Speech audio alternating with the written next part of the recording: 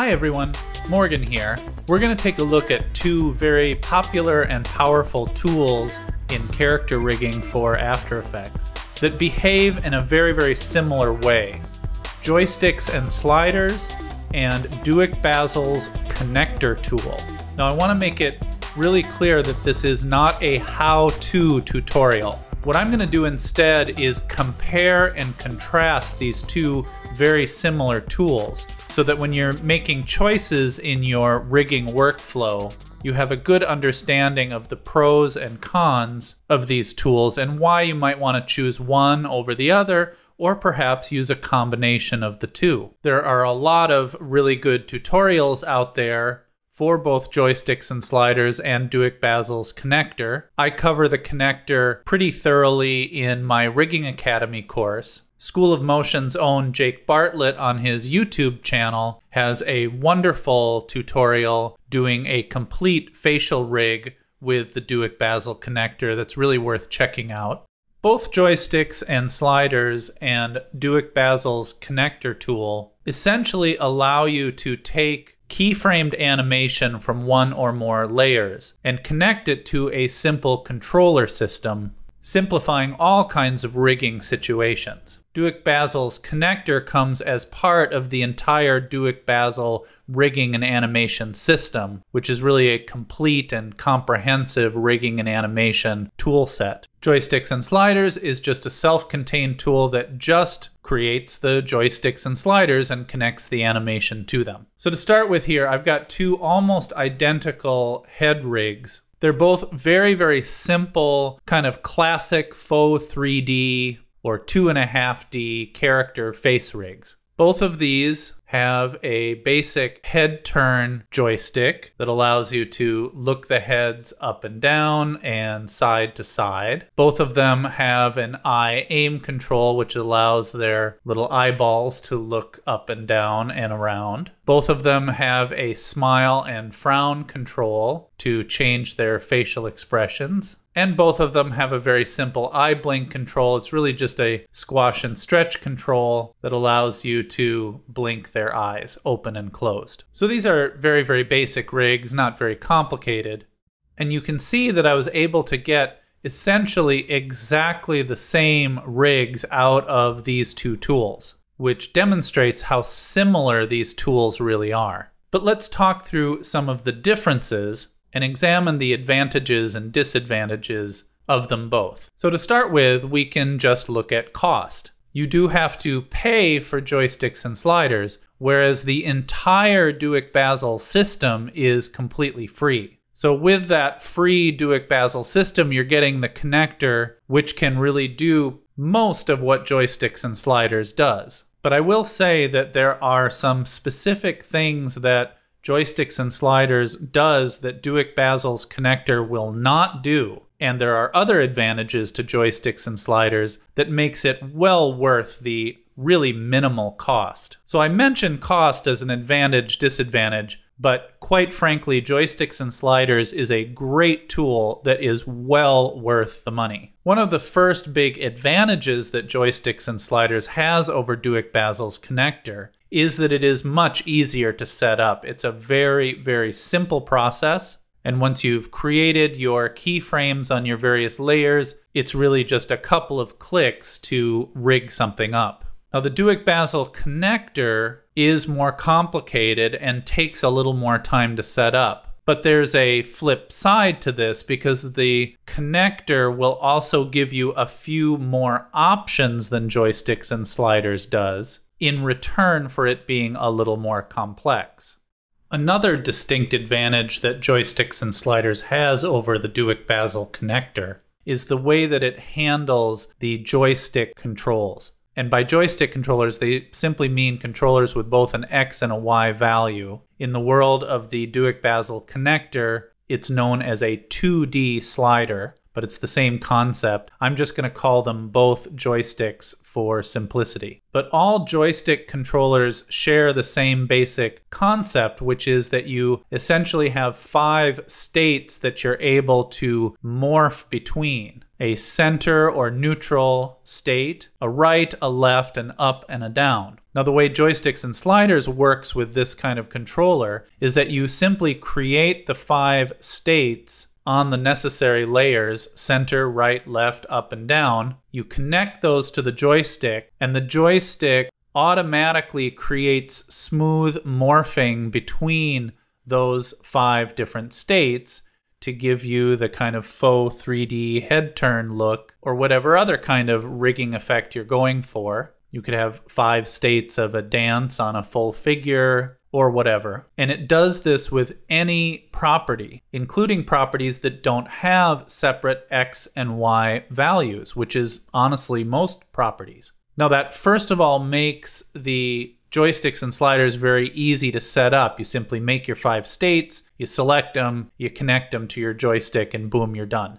The DUIK Bassel connector system works a little differently and has some specific restrictions because of the way it works. So let's actually go ahead and open up the head pre-comp here for our DUIK Bassel connector rig, because this will make it a little easier to understand the differences. So the way the DUIK connector works is that you either create a controller and you have sliders, the kind of joystick style, and a rotation, or you can pick any property, and that's actually a big advantage for the DUIK Bassel connector, but we'll talk about that later. And then just like joysticks and sliders, you select animation and connect that to the controller. However, with the DUIK Bassel connector, you're forced to separate the animation that's connected to the X value of your joystick and the animation that's connected to the Y value of your joystick, rather than joysticks and sliders, which just cleanly morphs from one state to another between the 5 states that you set up. With DUIK Bassel, you have to specify this animation goes with the X value of the controller, this animation goes with the Y value of the controller. So what that means is that you essentially have 3 states for each axis rather than 5 states cleanly connected to the joystick. This both makes DUIK Bassel's connector more complicated to set up, and it also restricts you in a few areas, some of which you can get around with some workarounds, but one specific one that essentially eliminates a possibility for the DUIK Bassel connector, and I think all by itself justifies a purchase of joysticks and sliders if you do a lot of rigging. So let's look at what I mean. So the first thing is that with position values, if you're rigging with the DUIK Bassel connector, you have to split your position values. And so you can see here that I've got basically 3 states for X and 3 states for Y, each separately connected to the joystick controller back in the main comp. Now that's not such a difficult thing. It's a little more time consuming to set up, but it's not that big a deal. However, this starts to get more complicated when you're talking about rotation and scale properties, where with scale you can't split the X and the Y, or rotation where there isn't an X and a Y,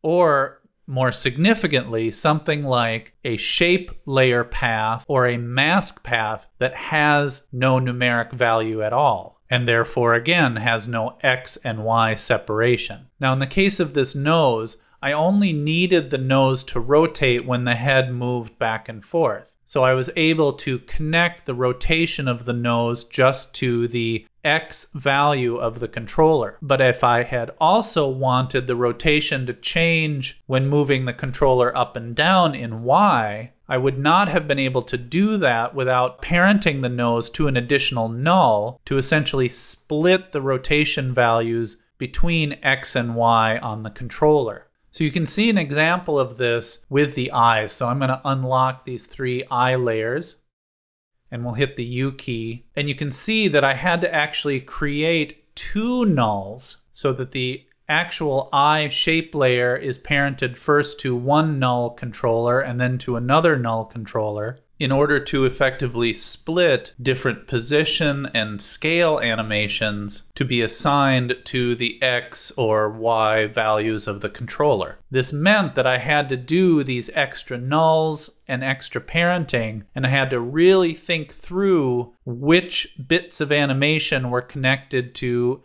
X or Y on the controller in order to get the effect I wanted. Now again, I was able to get it to happen, but not without quite a bit of messing around and additional work that I did not have to do using joysticks and sliders. Now you still will run across situations with joysticks and sliders where you may need to parent to a null to separate out some values so that one thing could be controlled by a slider while another thing's being controlled by a joystick. But for the most part, this is the biggest drawback to using DUIK Bassel's connector compared with joysticks and sliders, where you can simply create your 5 states and connect them up. It's a much more straightforward system, and its ability to morph between those 5 states in a non-linear fashion works a lot better than the DUIK Bassel system, which is essentially linear X and Y. And then you just have to figure out how you're going to separate and connect those different animations to the X and Y values of the controller. Now, I was able with these kind of standard properties to work this out with all of the different nulls. But where this really causes the biggest problem with DUIK Bassel connector is with shape paths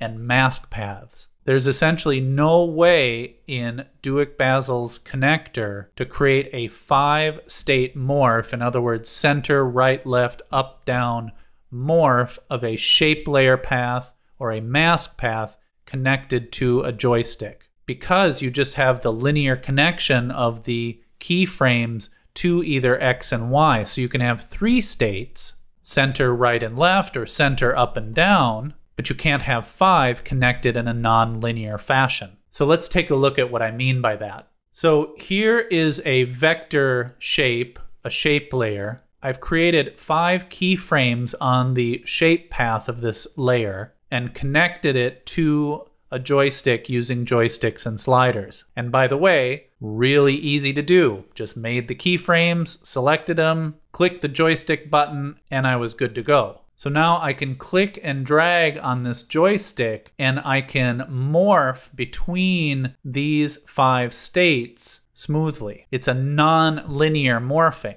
So even though the keyframes were created in a linear fashion, center, right, left, up, and down, I can morph between them in a non-linear fashion in any way I want. Now for character rigging, particularly facial rigging, this is incredibly powerful, especially if you're dealing with more complex head shapes or hair, shapes that are really going to change and morph as they move spatially. This is an important ability to have in those situations. Now, it's not perfect. If you'll notice, when I kind of go in between some of these, I get some kind of wonky shapes happening. It's not absolutely perfect, but I'm doing kind of a crazy morph of this little blob here. If you were just subtly changing the shape of a face as it turns in space, or subtly changing the shape of the hair as it turns in space, this would work perfectly fine. Now, as I said, this is essentially impossible with the DUIK Bassel connector because you cannot work in this kind of non-linear fashion of connecting 5 states to a controller.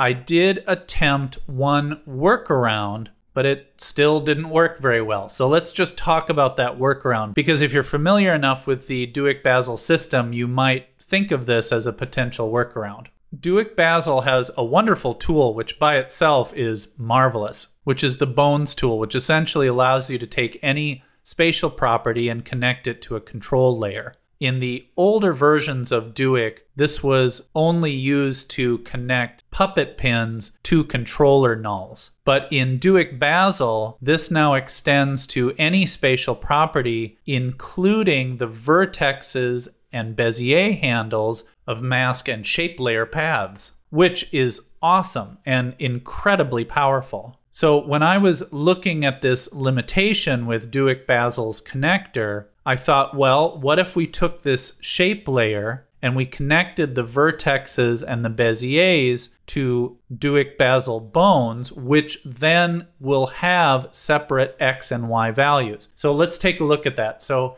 here I've done that. And I'll first unshy this so you can see. So here is my blob shape with my path on it, which I selected, and I ran the bones script. And then the bones script created these controller layers, which allow me to control my path with separate layers, which again, amazing and awesome and powerful. Lots and lots of applications for this. So the vertexes each have a controller. The Bezier handles in and out each have a separate controller, which means you can parent them, you can shape them along motion paths, you can add expressions to them, all kinds of cool stuff. Super awesome. But unfortunately, not a whole lot of help in this particular situation. So what I did is I took these vertex controllers and I split the X and Y values. So I was able to connect the X value to the X value of the controller, the Y value to the Y value of the controller. Now this workaround might work in extremely simple situations, but it broke down very, very quickly with the connector, because to get the kind of complex shapes I was trying to get, because I needed both X and Y to change on the vertexes and the Bezier handles for both the X value of the controller and the Y value of the controller. So I didn't even try to deal with the Bezier handles. That was just impossible, because anytime you move the Bezier, you're moving it both in X and Y. I tried to get away with just moving the vertexes, but just moving the vertexes only in X or only in Y really limited what shapes I could get. I couldn't freely create the shapes I wanted to. If I wanted to do that, I would once again, like we looked at in the head rig, have to parent these to nulls, perhaps multiple nulls, in order to have changes on X and Y for the X and Y values of the controller. And if we added in the Bezier handles, I would end up with dozens of layers here, and it would get so complicated. It honestly just made my head hurt just trying to think about it. The best I could do was this, and it's not real great. So let's just take a look.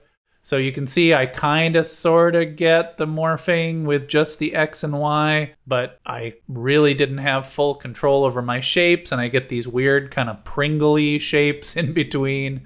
It just didn't work. And again, to try to make it work was a headache on a scale that I didn't even want to think about. This all by itself makes joysticks and sliders not only worth the money, but I would argue an essential element in the toolkit of anyone doing a lot of rigging in After Effects. Now, all of that said, the DUIK Bassel connector does have some advantages over joysticks and sliders as well. One of those advantages is the ability to put keyframes in between the main pose states that you're connecting to your controller. With joysticks and sliders, it's necessary for the keyframes to be directly next to one another, one frame after another with no space in between, otherwise the script will not work. With the DUIK connector, your keyframes can be spread as wide apart as you want them to be, and you can include additional keyframes in between the main pose states. This can be incredibly useful if you're not getting the kind of morphing from one state to another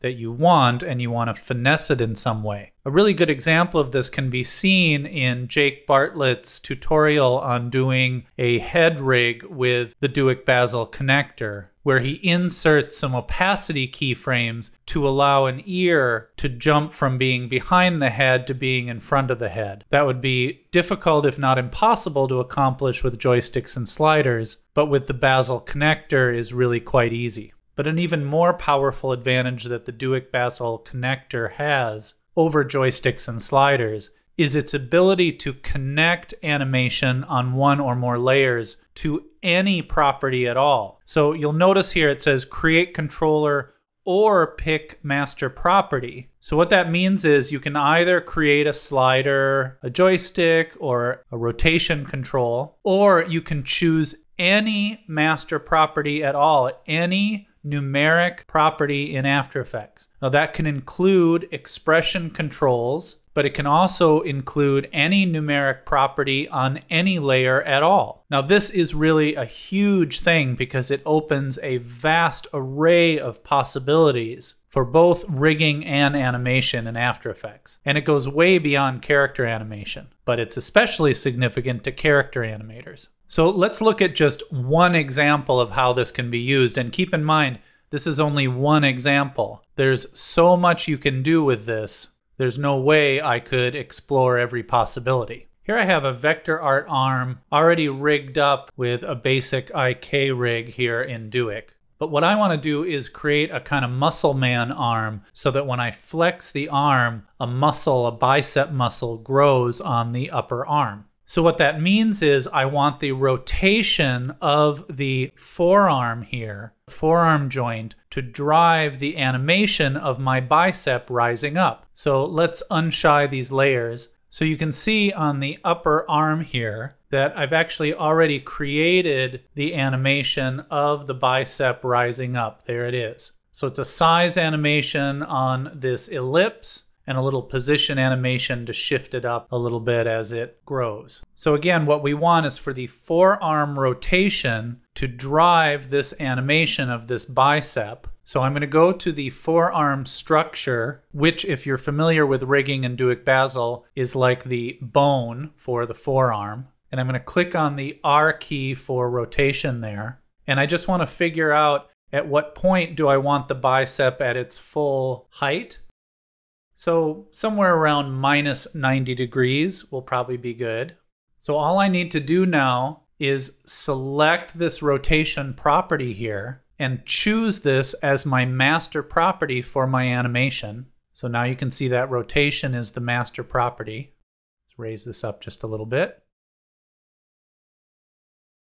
And then I need to set the minimum and maximum value. So the minimum is going to be 0 degrees, and our maximum rotation will just round up from the minus 90 to minus 100. And then I simply select the animation that I want to be driven by this rotation value and hit Connect to Properties. Now, lately I've been getting this odd little message from After Effects. It's not even really a warning. It just says angle. I'm not really sure why that's happening. I'm using CC 2018, but it doesn't affect anything, so I'm just going to click OK. It's going to do it again for the second one.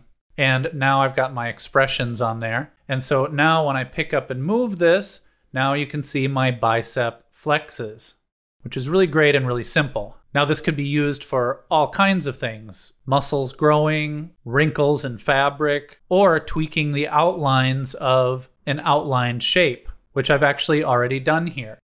So if we look at the forearm artwork, you'll see that I have the start and end of a trim path animation, which is making it so this outline doesn't start to touch this other outline when I have the arm in extreme position. Let's just turn this expression off really quick to see what happens if I don't have this in place. See how that starts to encroach and pinch and look really bad right there. But with the expression on, it makes sure that that outline doesn't overtake the shape, and I still get a nice joint at the arm here. I've got the same thing happening on the hand, where I've got both the start and the end of that outline, so that at no point does it start to connect with that edge, even if I go really quite extreme. So again, if I turn this off, and I'm not sure if this is the start or the end, it was the start. You see that really doesn't look as good because that line is starting to pinch into that other line, but with the expression on, keeps a little bit of space there and looks much better. But again, we're only just scratching the surface. When you think about the possibilities inherent in the idea that you can have any numeric property of any kind drive any amount of animation on any number of layers, that makes the DUIK Bassel connector a very, very powerful tool indeed, despite some of its disadvantages in comparison with joysticks and sliders. Now, another really great advantage is the connect to opacities script. Let's take a look at that. So here we have a head, and inside this mouth pre-comp, I have a variety of different mouth shapes for lip sync or expression. And because this is such a common thing in the world of character rigging, the DUIK Bassel connector has a specific script just for this situation. So here on my face control null that I've added a slider, a mouth selector slider. And what I want is for the slider, as I slide the slider up and down, I want it to select these different mouth shapes. So note that I have 4 mouths along with the neutral. So the neutral is 0, and then there's 4 additional mouths there. So all I have to do to hook this up is first select the slider in the timeline. I can't select it here. I have to select it in the timeline. And I don't select the name of the slider. I select the slider itself. And then I, once again, choose that as my master property. And then I set a minimum and maximum. And what I want is for every 10 clicks along the slider to be a new mouth. So my minimum is 0. My maximum is going to be 40. Then all I have to do is go into my mouth pre-comp, select the mouths in the order I want them to appear. So I'm going to select mouth 0, hold down the Shift key and select mouth 4, and just click Connect to Opacities. And what happens, which is so slick, is that all of these mouth shapes have automatically had opacity keyframes, turning them on and off, added to them. And those opacity keyframes have been automatically connected to my mouth selector. So now as I move up my mouth selector 10 clicks at a time, I get a different mouth. Now I can also limit my slider to 40 by right-clicking and choosing Edit Value, and I can make my slider range 0 to 40 as well. And now I have this very nice slider control that allows me to move through those mouths easily. And all of that happened with just essentially one click on the Connect to Opacities script here in the DUIK Bassel connector. Now that's pretty amazing. Something so common for character animation, for mouths or eye blinks, or anything where you have sequential animation that you need to drive with a slider. So another very powerful advantage that DUIK Bassel has over joysticks and sliders. So just to recap our advantages and disadvantages here, with joysticks and sliders, the advantages are it's much easier to set up than the DUIK Bassel connector. It also allows you to create smooth, non-linear morphing between 5-state animations rigged to joysticks on any property without the need to split the animations between the X and Y controller axes. And where this is especially powerful is when we're talking about 5-state mask or shape path animations controlled by a joystick. The disadvantages with joysticks and sliders are that it's not free, you have to pay for it, but in my opinion it's absolutely worth every penny, so it's barely a disadvantage, but it's worth mentioning in comparison with DUIK Bassel, which is of course free. But it also has the disadvantage of not being able to put keyframes in between the pose states, which in some situations could cause some problems. Also, the fact that you're limited to connecting to just joysticks and sliders is not as flexible as the DUIK Bassel connector is. Now for the DUIK Bassel connector, one of the big advantages is that it's free and comes with a complete and comprehensive set of tools for rigging and animation besides just the connector. So you're getting so many different tools all bundled into one, all for the wonderful low price of nothing. The fact that you can add keyframes between the pose states is a useful advantage, and the fact that you can connect animations to any numeric property is also a huge advantage and opens up a lot of wonderful possibilities for the DUIK Bassel connector. And that Connect to Opacities script is super cool and super useful. The disadvantages for the DUIK Bassel connector are that it is more complex to set up than joysticks and sliders, and most significantly, it doesn't work in a non-linear fashion when it comes to the joysticks, or 2D sliders as it's called. In other words, you have to separate the animation connected to the X value of the controller from the animation connected to the Y value of the controller. Now that creates some significant issues, as we've seen, where you have to separate dimensions on position values. You might have to use some parenting to some nulls in order to split more complex animations between the two axes. And most significantly, in my opinion, you cannot create a joystick control for a 5-state shape or mask path animation. That specifically is, in my opinion, the reason why you would absolutely, for sure, if you do a lot of rigging, you're going to want to have DUIK Bassel. There's really nothing better from a comprehensive all-around standpoint. But I also would not be without joysticks and sliders, because that ability to create that non-linear morphing between 5 different states on a shape or a mask path is huge. And when you add that to the ease of setting up rigs with joysticks and sliders, I would argue that combining joysticks and sliders with DUIK Bassel is probably the best way to go. If you're only going to have one rigging tool, get DUIK Bassel. But I would consider joysticks and sliders, just like I would consider rubber hose, essential tools for any character rigger or animator working in After Effects. If you're interested in learning a lot more about rigging with DUIK Bassel, I recommend taking my Rigging Academy course at School of Motion. And if you're interested in learning more about animating with rigged characters in After Effects, check out my Character Animation Bootcamp class, also at School of Motion.